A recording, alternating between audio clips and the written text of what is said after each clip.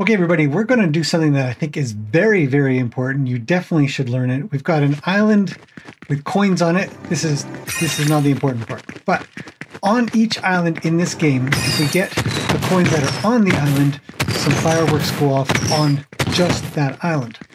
Now, the trick to this, the reason that this is so important, is because we're able to subscribe to these collectible devices, and then if they are part of a particular group, then we're going to set off the fireworks for that group. So let's get this one, that one, and we'll grab one more. And you can see in the distance there's one more island, and the fireworks go off at this island, but not that island over there, and not that island. Then we'll make it over to the last island, grab that coin, and then if we take a look back as we do this, grab this coin, fireworks go off for this island, but not the island across the way.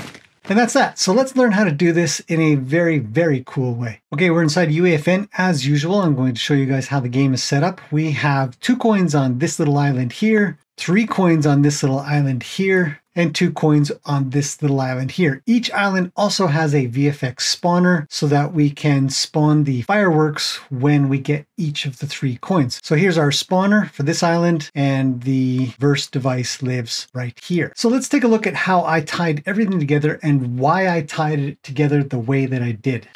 Okay, first things first, over on Epic's website, inside of the snippets area, there is a snippet that you are going to want to copy and paste into your file. And it is a wrap subscriber.verse file. And essentially we want just this bottom part here. Now you can put it inside of your main verse file, or you can make just another file and call it, as he suggested, as utils.verse. That's what I did. It makes a lot of sense, so I've done that. But we're going to need this because what we want to do is we want to listen to the collected event or any event on a device inside of UEFN, and we're going to add data to that. So this is so important. Wrapping up a subscribe in another function is so powerful. All right, so let's check this out. So once you've got that, let's go into verse. Okay, so as mentioned, you can make your own verse file. Just right click here and then choose new file, and then you're just going to paste in the stuff from the page, which I have linked below. Okay, so once we've done that, we don't have to worry about this anymore. We can just close it. So into my game manager. If you don't know how to make game managers, I do have a tutorial linked below on starting a verse. So I'm not going to cover all that, but here we are inside of what my game manager is, which is the verse file on the stage. And I've got all of my items set up here. I've got my 3 VFX, which are the fireworks. I've got my 2 collectible items on island number 1, my collectible items on island number 2, and my collectible items on island number 3. They're all named accurately so I can understand them, and I've made them all editables so we can access them because they're on the stage and we want to access them in verse. We have to do it this way. Now there is another way to do this. I'll cover in another tutorial, but for now let's do it the basic way. Each set of coins has a set of variables that go with it. In this case, we've set an editable of the island count for collectibles. In this case, there's 2. And again, I'm going to cover a slightly better way, but this is the easiest way to do this. So let's do it this way. And then we want to keep track of how many collectibles we've counted for this island. And we want to have a flag for if we have set off the VFX, because we're going to do all of the collection events in one function. Very, very useful. So same thing for island 2. It's got its own set of variables here. And island 3 has its own. In the on begin, we want to listen to the collected event for the collection object. Okay, but we are going to be calling subscribe agent. Now, subscribe agent lives inside of this utils file. So what it does, and this is so powerful, what it does is it allows us to use the subscribe function and pass in some other piece of data, anything. And in this case, I'm just passing in a number. So I'm going to pass in 1 for island 1, 2 for island 2, and 3 for island 3. But this is really powerful. You can pass in the object. If we were to pass in this this collectible device as itself, we could then access, well, which object did the thing. So that's pretty useful. We're just going to use numbers for now. In on coin collected, because this is a subscriber catcher, the event listener function, we're going to pass in the agent because the collected event passes an agent. And we have the coin number, which is the island number, 1, 2, or 3.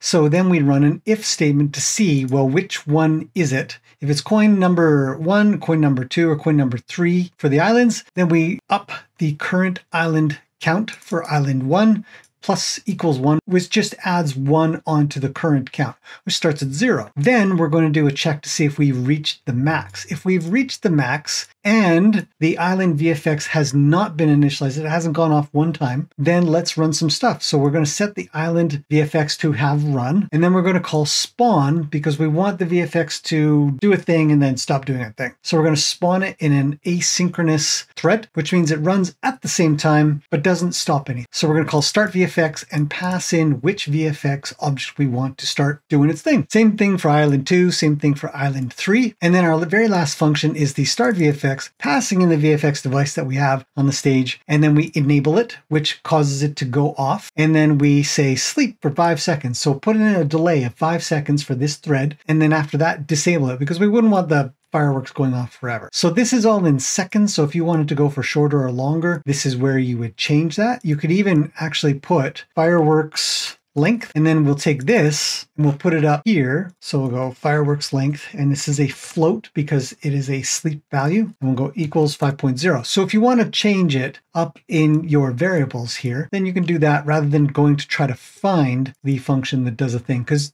in this case, there's only 99 lines of code, but you could have 1,000 in here. You're like, where is that function again? So there's a lot of times that we're going to want to set variables up in here. And then just to top it all off, inside of the game manager device, you can see I've got all of my items hooked up here so that they'll run inside of Verse. And that's that. That's how that works. So I think that this is very, very useful. It can be used for all kinds of things so that you don't have to set up function after function after function. Because if you think about it, if we had to do a subscribe here and on coin collected, we would not know which coin was collected.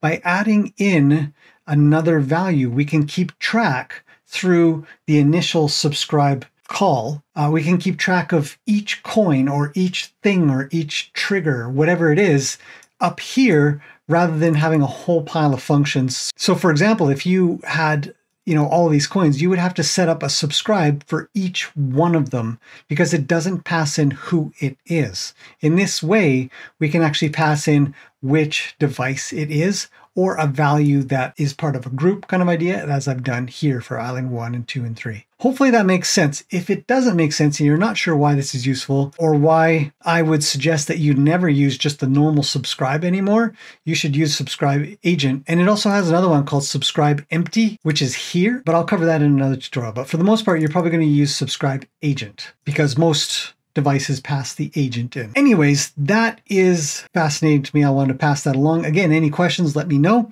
and I will see you guys in the next one.